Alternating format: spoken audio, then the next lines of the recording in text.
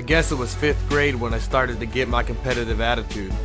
That was the first year I played school sports and began to strive for good grades. Now I am a senior and the level of competition has risen along with my attitude. Competition brings me an array of feelings. The short-lived depression and the long-term pain of a loss are very humbling to me. The feelings after a win are so exciting that I lose sight of any problems in my life, even if only for a moment. I love these feelings, so I love to compete. I try to compete in almost every aspect of my life. I get mad if I get a 94% on a test and somebody else gets a 95%. An A is an A, but I always want to get the highest A. I even try to race my friends when eating a hamburger. The bulk of my competition comes from basketball. Being the competitor I am, I love to win, but that's not all basketball is about. It is also a way for me to stay out of trouble and have fun. All the scratches, court burns, and rolled ankles have been worth it over the years because I have been able to compete.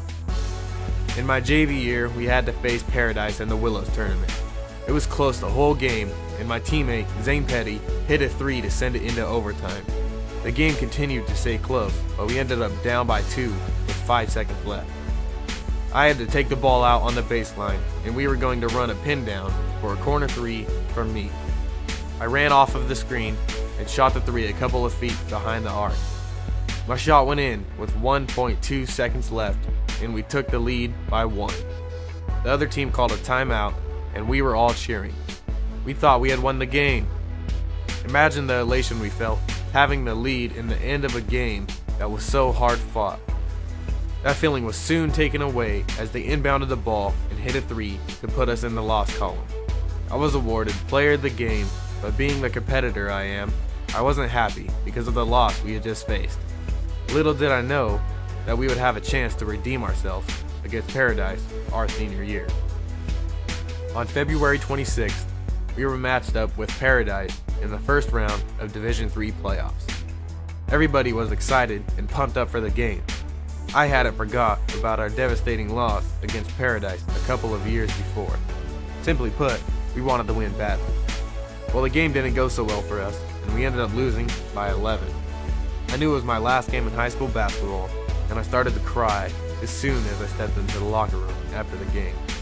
My competitive basketball career is now over, but competition in my life will never end. I don't know where I got my competitive attitude, but it is a prominent characteristic in my life. Competition is a way to excel in life and learn how to be a good winner as well as a good loser.